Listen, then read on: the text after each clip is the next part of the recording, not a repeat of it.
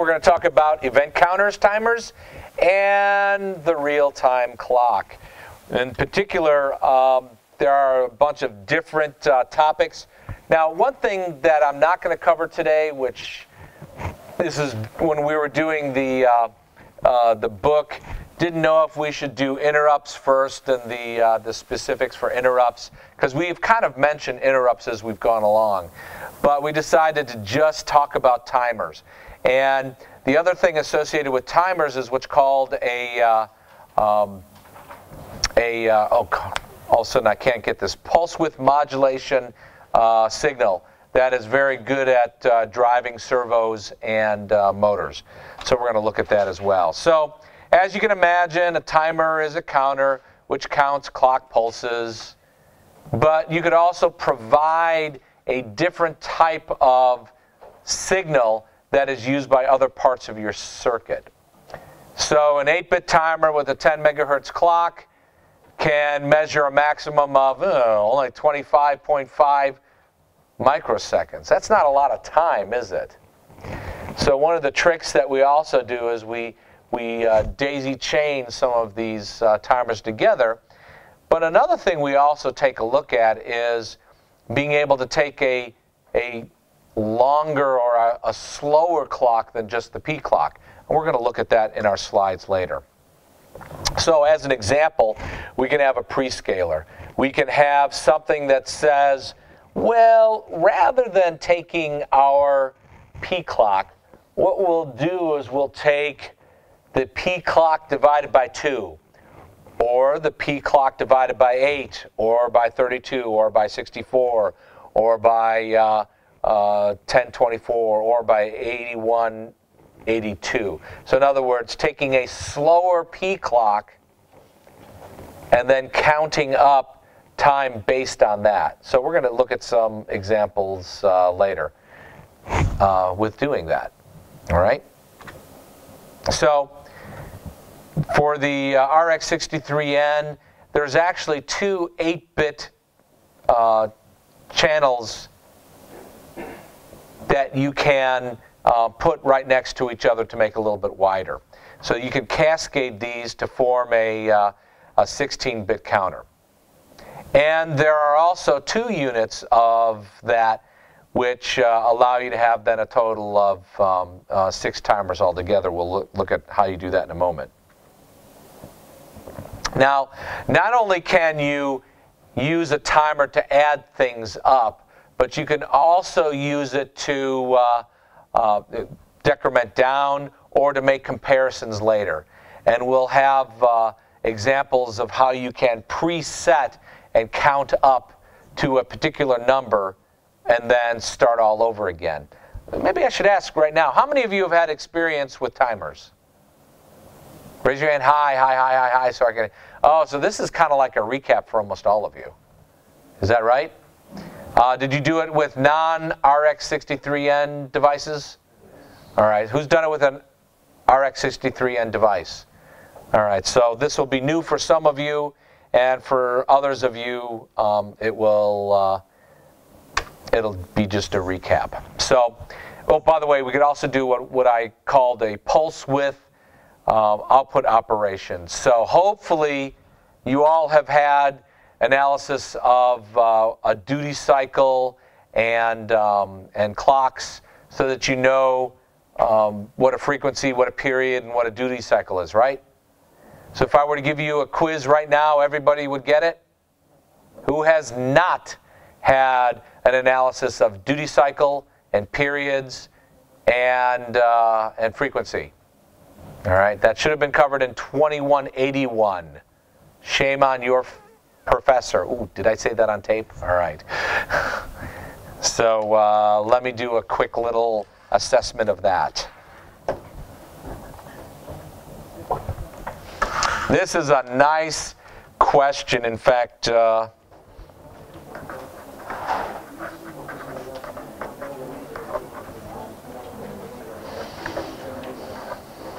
oops.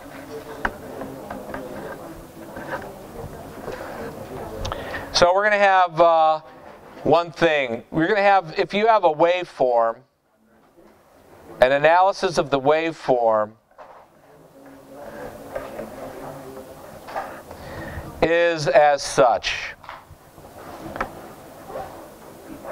If you're looking at the time that a particular square wave is available, and you count from, for example, the rising edge to the next rising edge, and that will have a certain time t. So t is going to be equal to the period of your wave. Let's take, for example, this is 100 nanoseconds.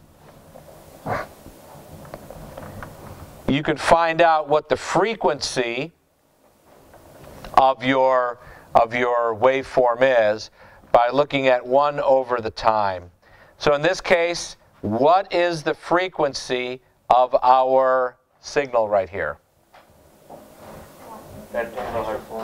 Okay, so it's going to be obviously 1 over 1 over 10 nanoseconds. So this turns out to be 10 megahertz.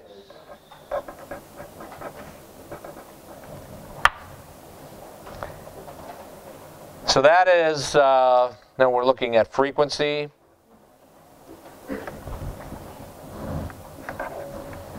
Now the last thing to think about is that over this entire time of one of these waveforms, there's going to be a certain amount of time that it is logical 1.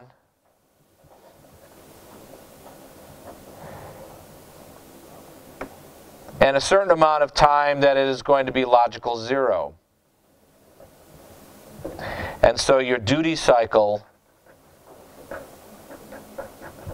is basically going to be the percentage of time that it is logical 1.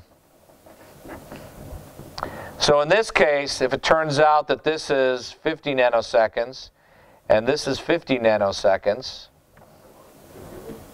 so it's going to turn out to be 50%, which is literally 50 nanoseconds over 100 nanoseconds times 100, because you're looking at a percent. Now, if I had a signal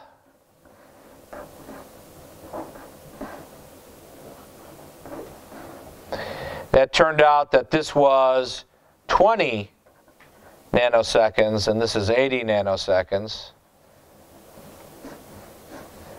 it turns out that my duty cycle is 20%. Because it's only up 20% of the time. This is an easy example, all right?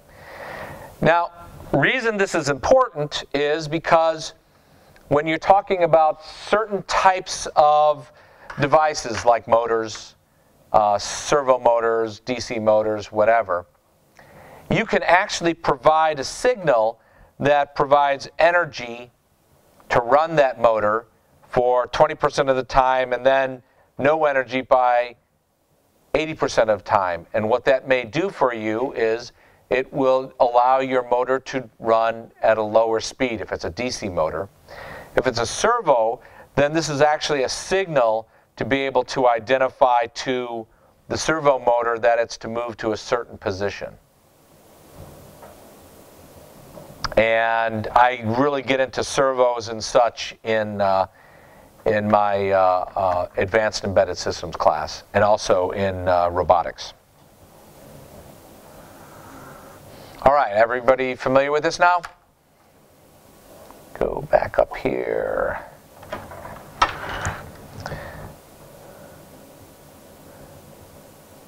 And so in this case, as I showed here, if my period is 2 milliseconds,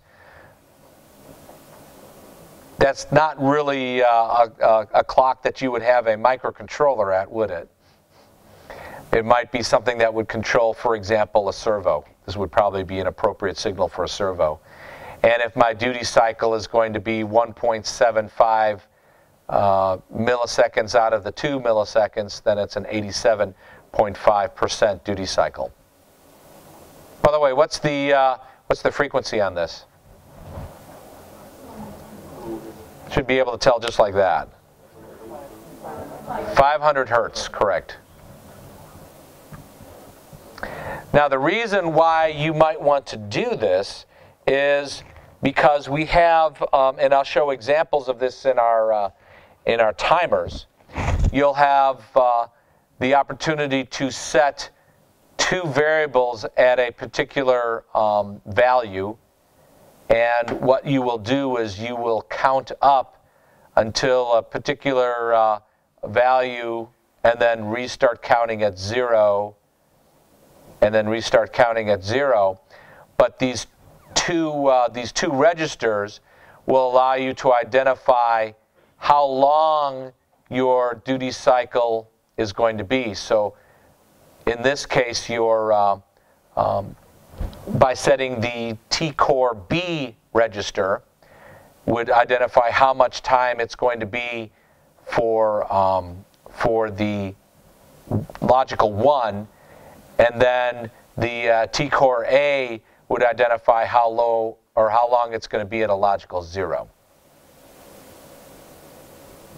And this is, as I said, there are 4 different outputs that you can control these. And as I said, you're hooking these up to external motors, whether they be servos or DCs.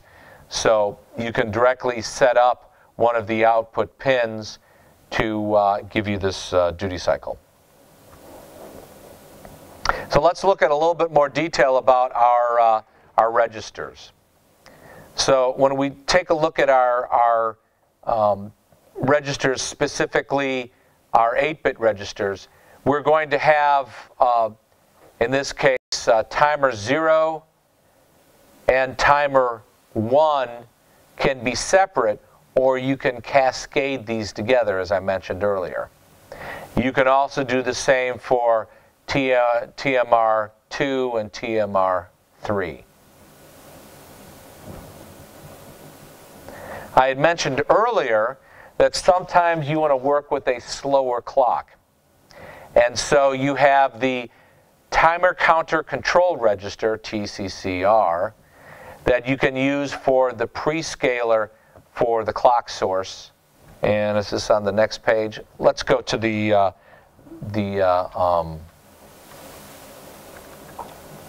what do you call that? The hardware manual. And look that up. And in fact, I think I'm going to stop and have you do a little exercise for setting up the registers. It's not going to be that soon yet, Pranay, so hold on.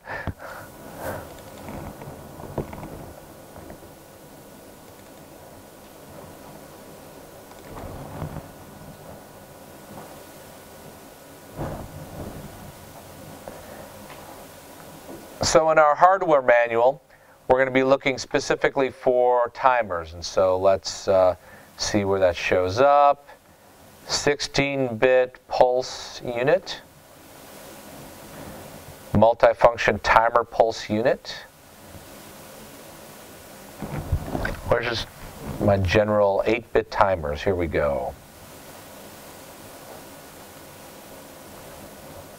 As you can clearly see from this page,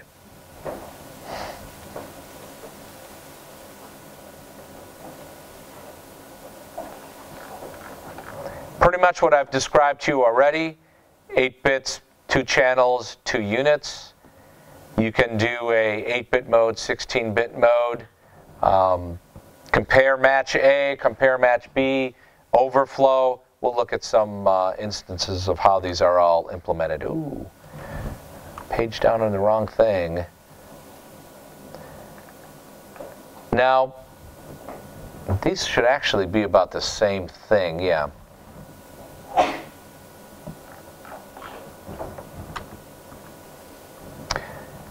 Understanding how all of our hardware works, it's nice to be able to look at where the inputs, the control inputs are going to be running. So in this case, you notice that we have our T count register associated with our timer 0 and timer 1. remember there's a equivalent 2 and 3. Is that the next slide? Yeah. The next slide is an equivalent 2 and 3. And you can, remember I mentioned the T-core A and the T-core B for using it for pulse width modulation. That is used in conjunction with the T-counts, comparators as well. So T-core A and T-core B are used, and you could also tie these together as a 16-bit number as well. And then our inputs are going to be P clock divided by 2, 8, 32, etc. Let's look at our in the T-core A and T-core B registers as well. Timer control register. This is what one of the ones I wanted to show you. First of all, I was looking at this one. Timer counter control register. See table 27.5, which is next page, which allows you to identify, for example, using the frequency dividing clock of 2, 8, 32, 64, 1024, and 8192. And that's by setting the different types of bits here of both CCS as well as CKS. So, for example, if I wanted to set this at frequency dividing clock of P clock divided by 32, what would I be setting this at? So 0, 1, 0, 1, 1. The next thing I had in the slides was the control register itself. And remember how we've mentioned with serial ports that you can identify different types of interrupts based on what the RS-232 does. So, for example, when UART in general, when it receives a byte, then you can get interrupted. When you have successfully sent a byte, you could be interrupted. We'll work on the next class will be more detail about the interrupts themselves. But in this case, you can actually set the overflow interrupt, meaning you've counted up to a certain number, and at that point you can turn around and you can actually get interrupted. And then there's also an example of match. I think I want to go through an example in the slides first. Heck.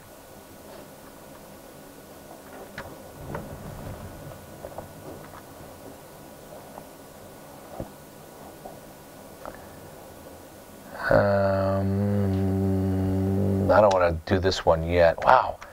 Don't I have examples in this? Oh my gosh. I'm going to have to go to the book for the examples in this.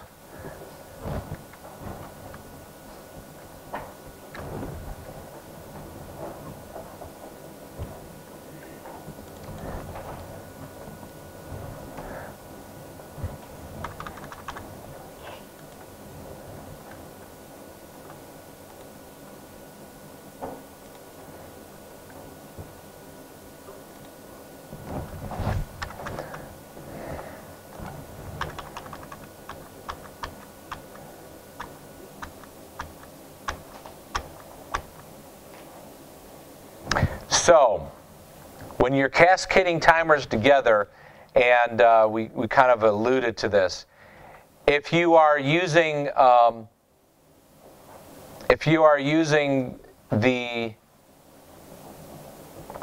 16-bit mode, and you're using the regular P clock, the most that you can represent, and this is associated with a 24 megahertz peripheral clock. What does that sound like? Is that what we're using on our board, or does our board have a 48? 48. All right, so this is half of our board that we're using, and we're using the 64 clock divisions. And since we have 16 bits, we're using up to 65, 535. So if you look at this with the clock, 64 clock divisions, we could have a maximum of 174.78 milliseconds. That's from the table here.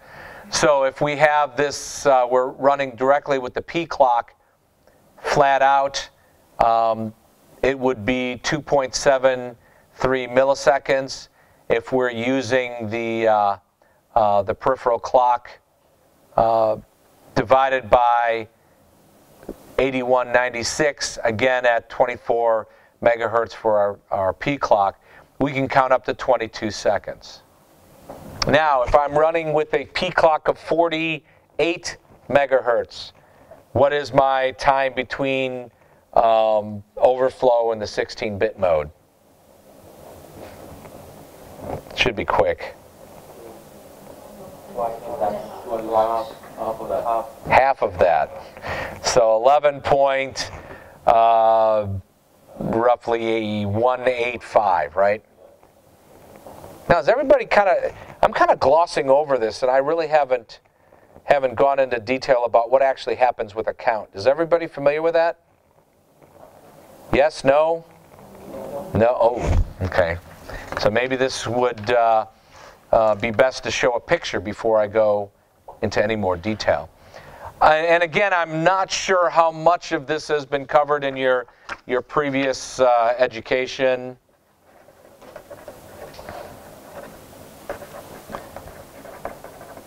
I was told that this was covered in an earlier undergraduate class, 3183. Has this not been done? Peripheral clocks and timers? No? Oh my gosh. Okay. Shame on them. Man, I just recorded that again, didn't I? Okay.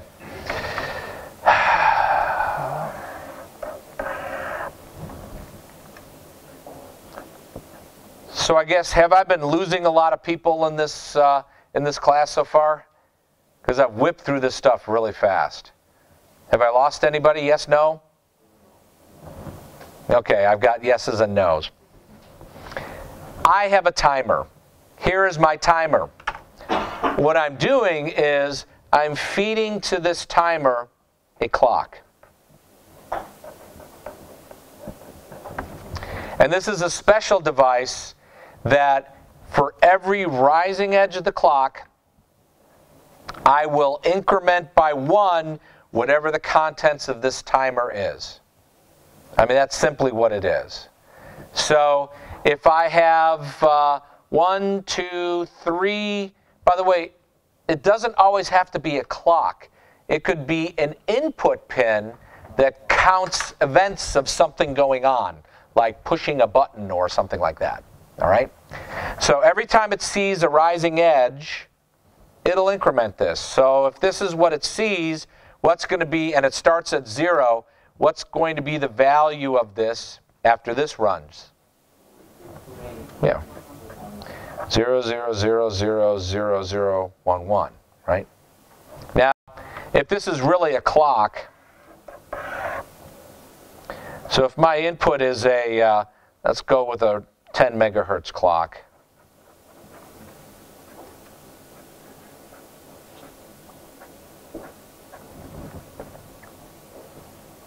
Again, this is 8 bits, right? How many clock cycles will it take to fill this up to all 1s? All right? So 255, oops, clocks fills to 1111, 1111. 256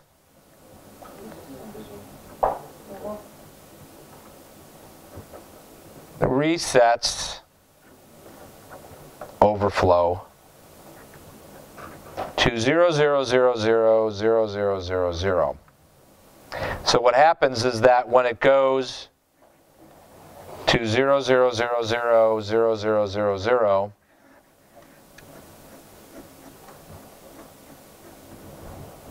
then I'll actually get an output pulse from this timer. Now this output pulse could do one of two things. It could do actually to many things. It could go to a pin, an output pin of the entire unit. It could go to another timer.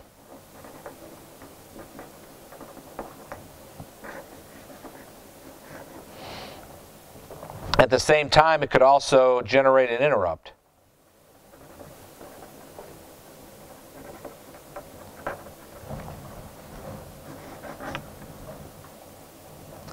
Now, how much time has elapsed for these 256 clock cycles? Well, my time is going to be equal to 256 clocks over 10,000 or 10 million. And what is our hertz? So basically clocks per second. So if we do the math, I'm going to pull out my handy dandy calculator, which I got to make sure to turn off the ringer so I don't have to pay you donuts.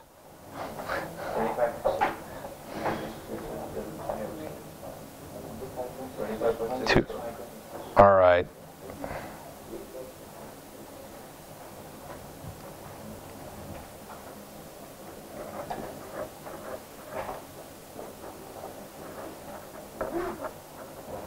So that's, is that right? Yep. 25.6 milliseconds. Microseconds.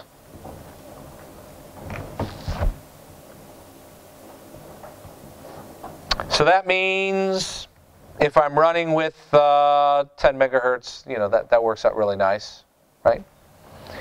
So let's set this up.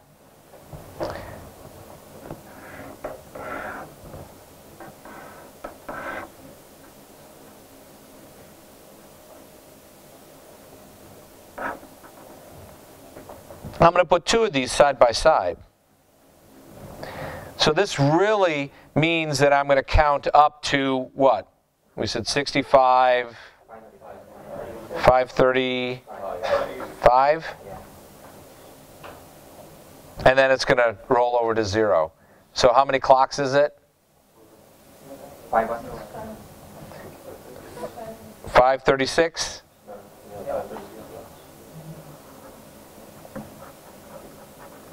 If I'm going to do two of these together, and let's say I'm running with my 48 megahertz P clock, how much time is this? I kind of had it on the slide earlier, right? But I'm going to let you figure this out. I'll let you all figure it out. Just hold on, don't say anything.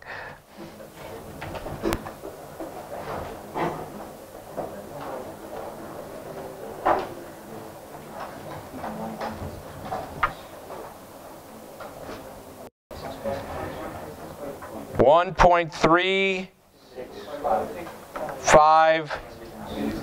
milliseconds. Actually, that works out pretty good, right? Now, there's another thing which I mentioned you could do, and that is instead of running with your P clock, you could run with your P clock divided by something. So let's divide it by 8192. Now, so how long? Oh, you kind of remember that from the earlier one, right? Or actually, you could take this number that you have and multiply by 8192, right?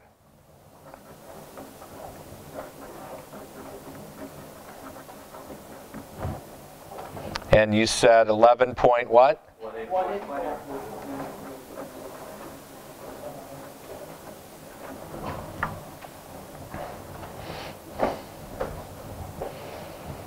So now, the other thing that I mentioned is that at some point in time, you can have, and I'm going to draw these together, 16 bits is kind of, I don't want to do each one of them individually, so we'll just say, yeah, that's 16 bits.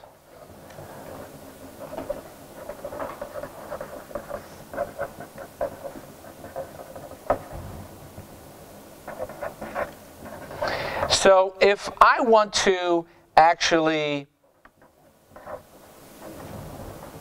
count up to an exact number,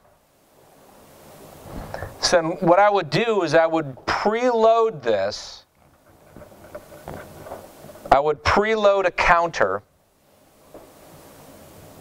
and it would do a comparison. Now, it could count up, it could count down, but what would I want to preload this to?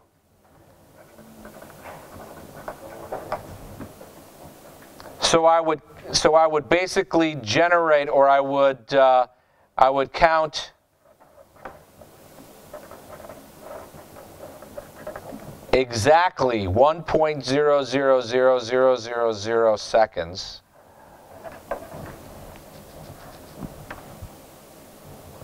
Using this 16-bit space.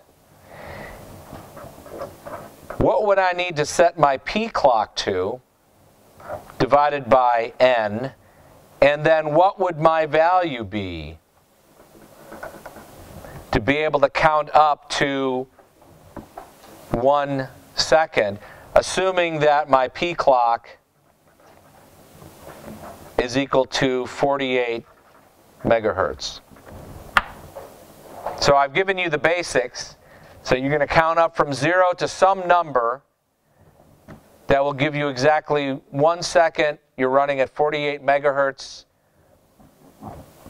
Although what is your n going to be and what is your m going to be? Now, do the idiot trick like I often do. Your P clock alone, 48 megahertz, will give you 1.365 milliseconds. So the answer is it going to be P clock and n is equal to 1? No, it's going to be something more. However, when you say P clock divided by 8192, it's 11.184 seconds.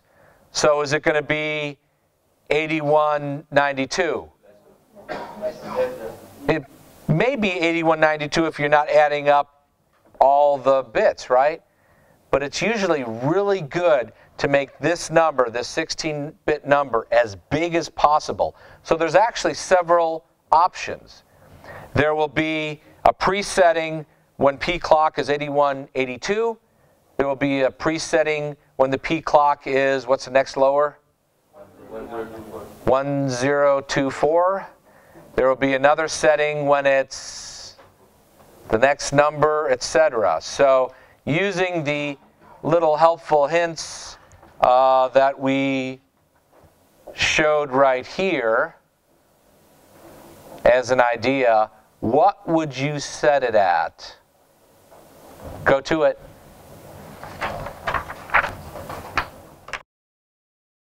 All right, we're back. Somebody gave me this recommendation.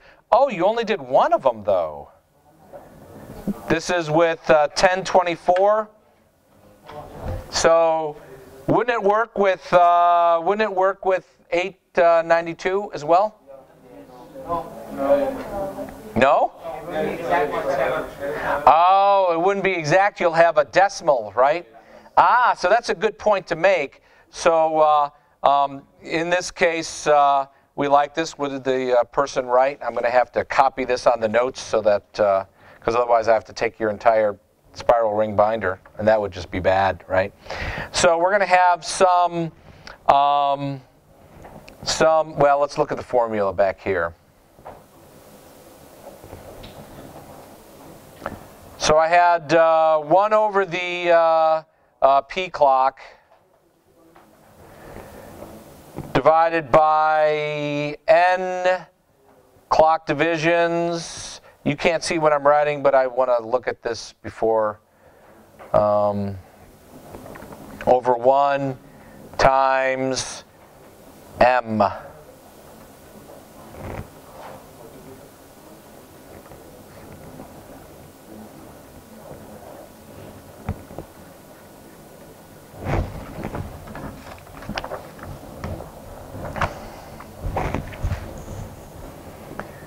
All right, you agree with that? So it turns out that our clock is 1 over 48 million. We could set our N, the clock divisions. We're going to do both. We're going to do 8192. And this means that our M over here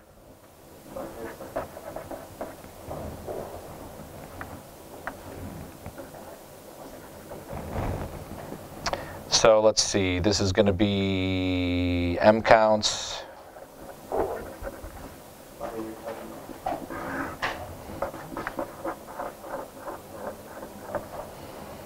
divided by 8192, and this is equal to, anybody? 58.375.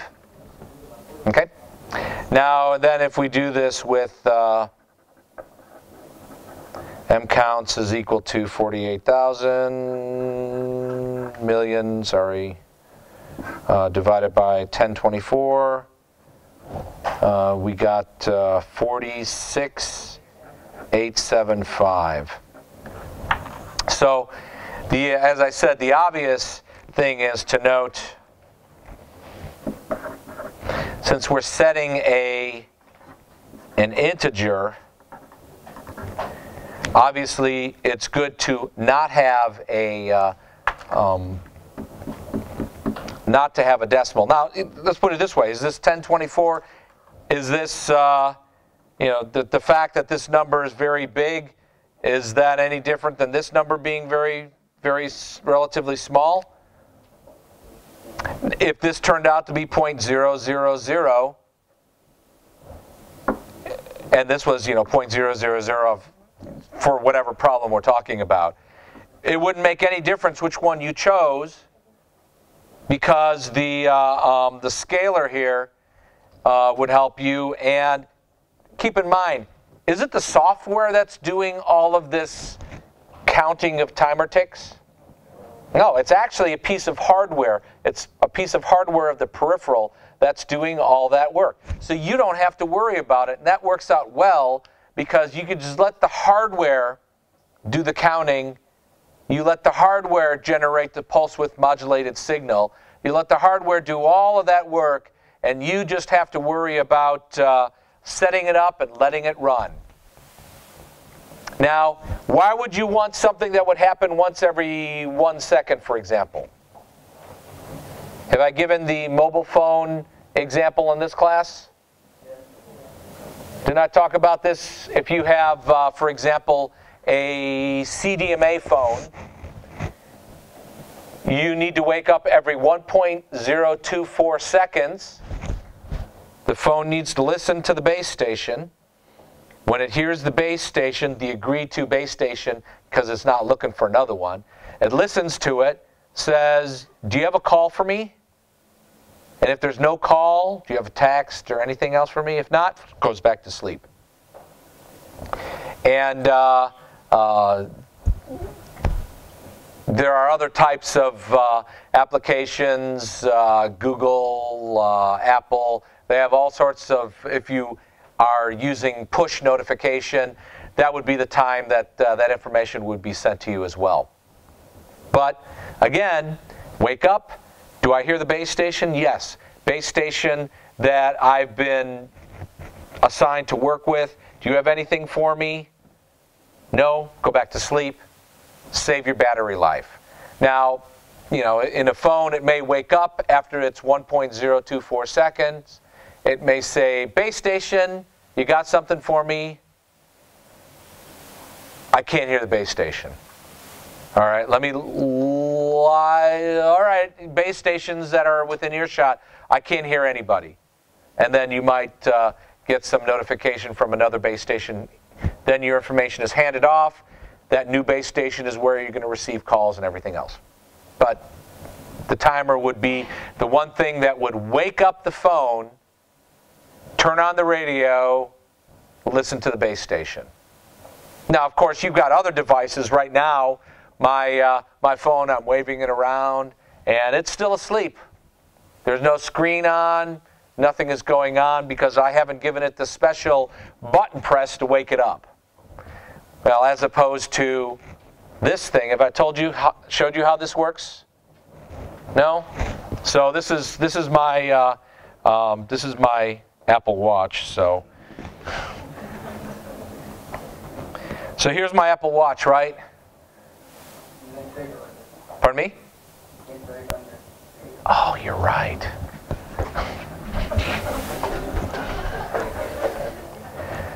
Ooh, but what is this? I can't even see anything on it. Doesn't even show me what the time is, right? However, if I bring it up to my face to read, let's see if it works again. It works a lot better when, there we go. See, it's on? So I brought it up to my face to read, and it's going to read for a little bit and then times out. That's another application of the timer. So it's going to show, well, the turning of the watch on is based on, and this is the neat thing about whoever designed this thing. This looks better when I roll up my sleeve, right? What is it trying to do? It's trying to save energy, right? I'm obviously not looking at it, right? But when I bring it up to my face, it turns it on. All right, so that's one aspect of saving power. But what does it also do? It turns it off after 5 seconds.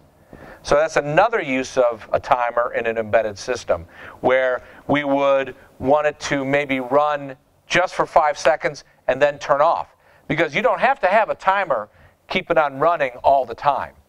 You could just have it count up to 5 seconds and then turn off. Or, not use that 5-second timer anymore. But the other neat thing about this is, nope, I kind of brought it up, but it's not in the right orientation. So actually, I specified what wrist this would be on, so it knows the motion of somewhere down here to somewhere up here is being near my face to want to watch, or want to look at the watch. So when we're talking about embedded systems, now we're looking at what's probably driving that observation of the motion. All right, accelerometer, most likely a 3-dimensional accelerometer, maybe even inside of it a gyroscope too. Then we have timers that's going to turn on the clock, right? And oh, by the way, there is also a clock in there too, because I'm using it for, like any digital watch, using it for a timer. I'm using it for the time of day. I'm using it for a lot of other types of time devices. And so that is another application of timers, because it has built into it now a set of timers that will identify probably not every second, but probably every 1 millisecond. So tell me, what would I set everything to? Is another exercise now. What would I set everything to if I wanted 1 millisecond? So do the computation yourself. See what happens. Because it's going to be a lot different than that one, isn't it? That one might be better. You never know. So 1 millisecond. Figure out what's the best setting.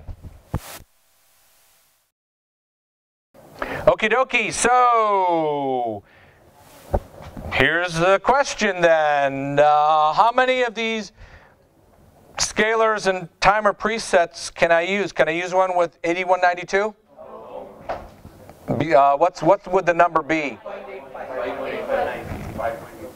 5.85. That doesn't look too good, does it?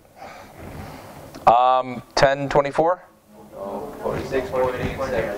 46.87. That sucks. That's bad. 750.32. Yeah, basically twice that, right?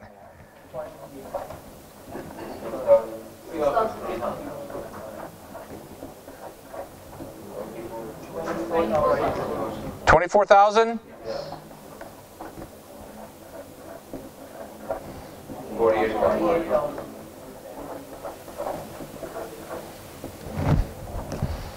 So I guess it comes down to which one is preferred.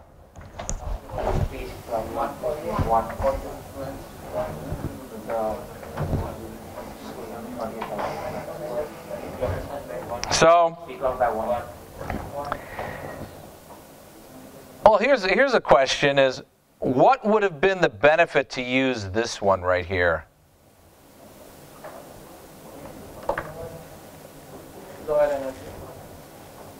Lower energy?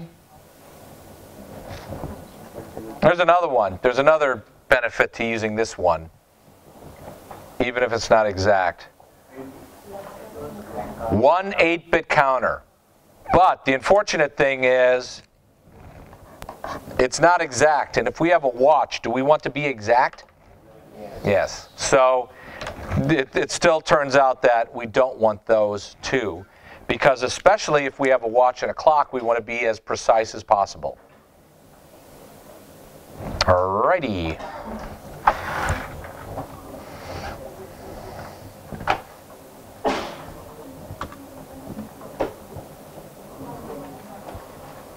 I think I showed the picture.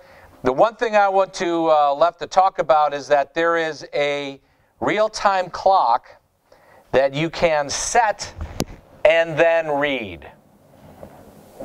Now, the book has all the specifics on how you can set it up and then go ahead and read back later.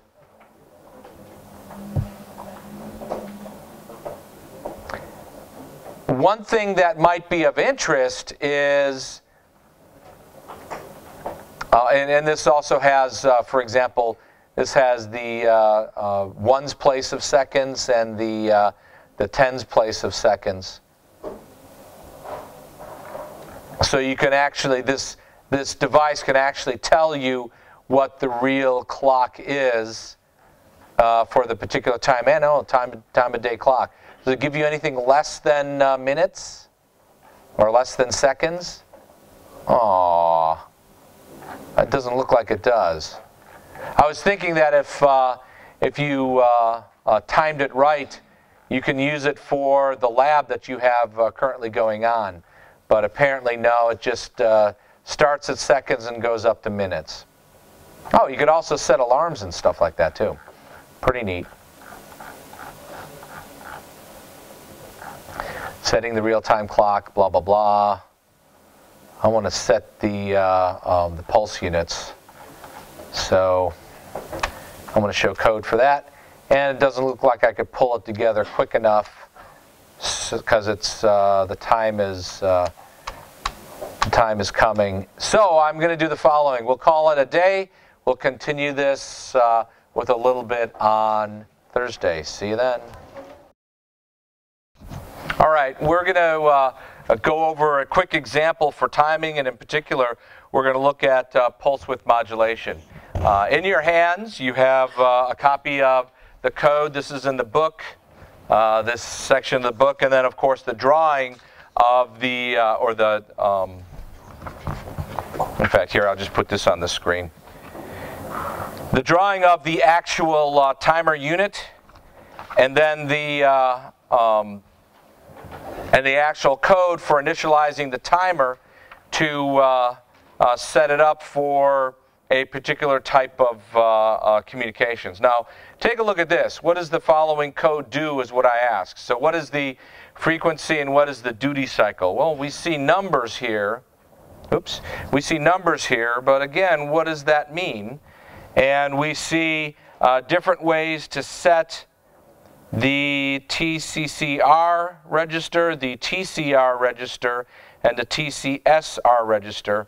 And of course, we see TCORA A and TCORA B as two different things or registers to set. So if we look at this, what I've asked you is, all right, this is set for something, this is set for something. What else do we have? TCR, right? By the way, which TCR are we doing?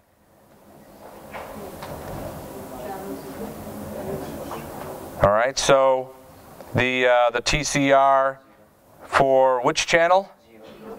All right.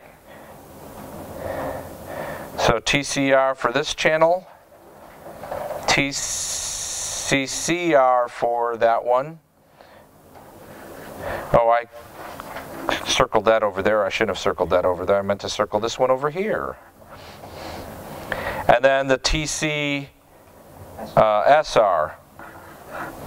So what we've done is we're going to be using a comparator. We're going to be counting up the count here using this comparator as well. We have two comparators, one for TCORA A and one for comparators. So literally this count is going to count up from some number to some number. And when it counts up to a certain number, then it will be it'll be 1 for a certain amount of time, our output, and our output is going to be which output? I think we pretty much say what it is, TM0 or TMO0. So where's my TMO0? There it is, TMO0. So that is going to be based on our compare match. We will count up and we will put our signals out here on TMO0, where 20 is identified as the duty cycle and the frequency. So just so I'm going to have you, and I'm going to put up on the screen some little concepts. Count source is P clock divided by 8. You're going to have to see what is the CCS bit, what is the CKS bit, what is the CCLR bit, what is the OSA bit, and what is the OSB bit. Now, rather than just trying to just put it up on the screen, I'm going to have you figure this out, because you will need to change this entire set of code to allow it to work at a 1 kilohertz square wave with a 50% duty cycle. But at the point right now, I want you to figure out, what does the following code do? To help you, I'm going to put on the screen a couple of slides that have specific settings that will help you guide that. For those of you that have PCs, how many of you have PCs in here? All right. I'd like you to at least be in groups of 4, where one of you has a PC, and you could, if you need be, look at the book. So, number 1, what is this? Number 2, how would you modify it to reach that? That is your assignment. We'll be back when you're ready. We are back. So, class.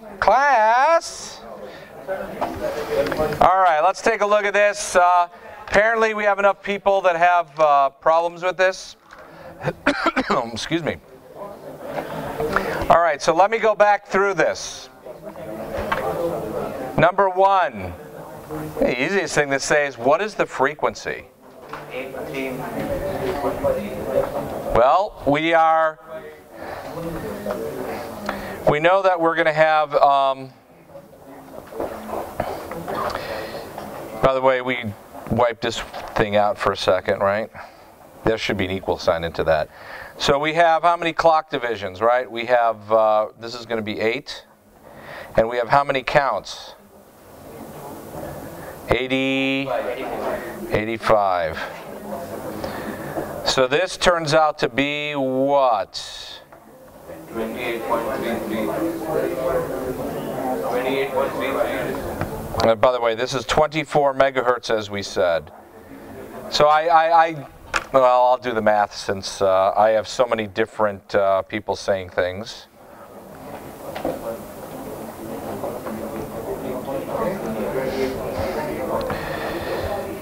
Yeah, all clear. 8 times 85 divided by 24000000 equals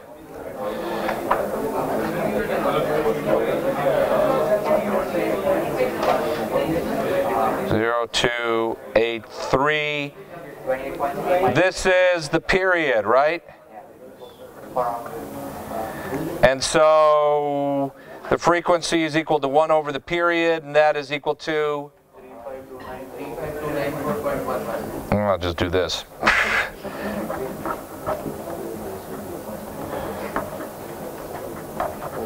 Oops.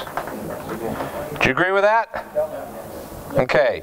So in this waveform, I'm going to have from one point to another point, I'm going to have something go up and something go down, and the time that that's going to take is 28.3 microseconds. Using the same formula, we're going to figure out, in this case, 20, right? Which is 32 hex, or 32 decimal. So here we'll have 1 over p clock, which is 24 million, times 8 times 32 over 1, and that is equal to, just somebody solve it for me. How much is it? 10.666 microseconds.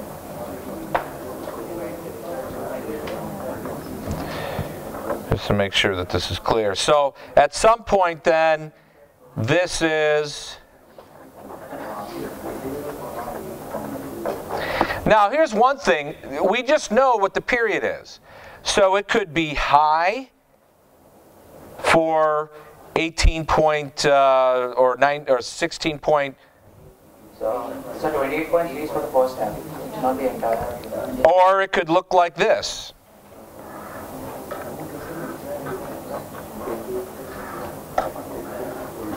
Again, the entire period is going to be 28.3 microseconds. And this could be 10.666 microseconds, right? So here's the question, which is which? So we look at the code. The code says on the one output at compare match,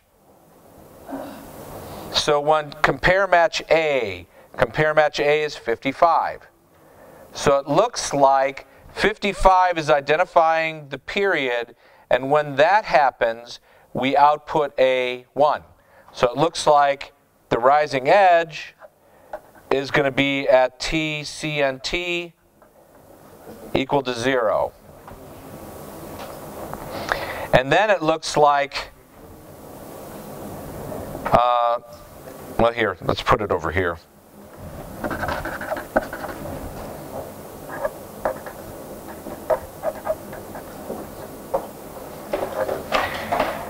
And then as we look at this, it says at when you hit 20 hex, then you're going to output a 0. So this is at as it's counting up from 20 to 55.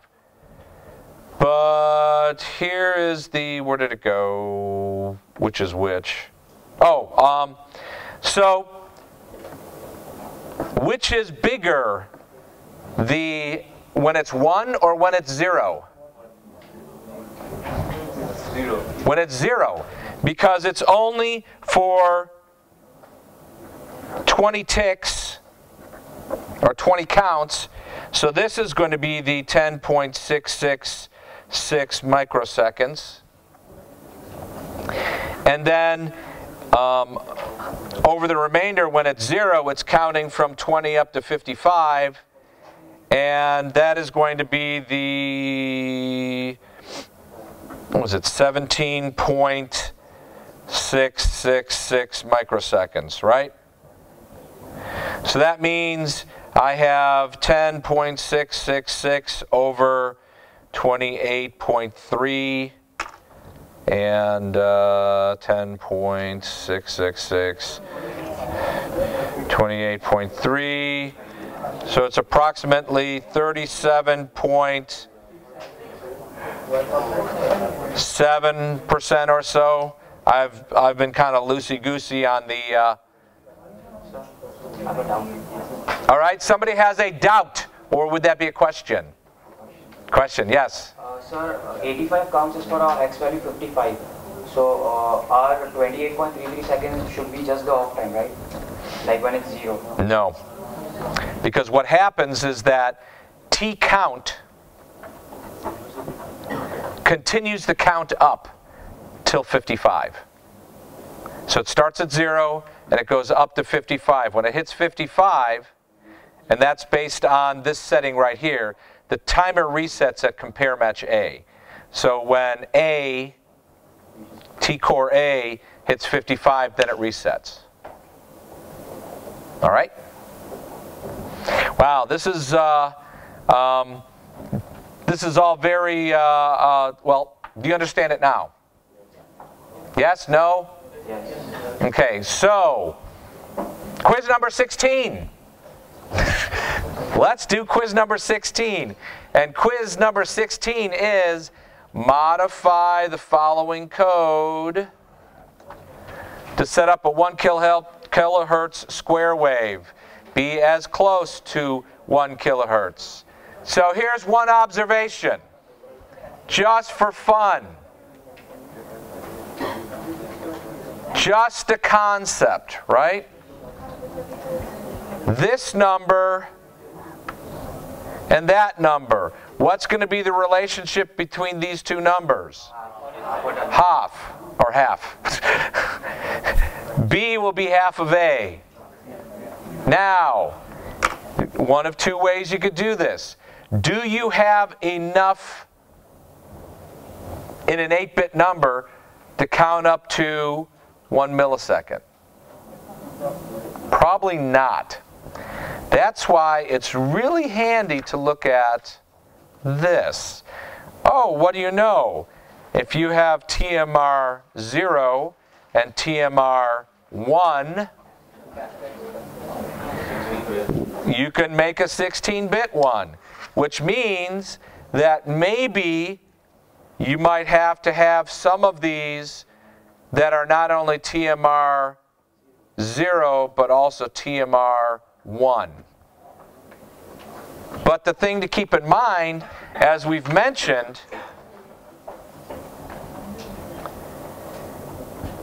if you are using two of these counters, you may have to have other settings. For example, you have to identify if you're going to be using 16-bit versus 8-bit, which means that some of these other things may have to be set as well. Go to it.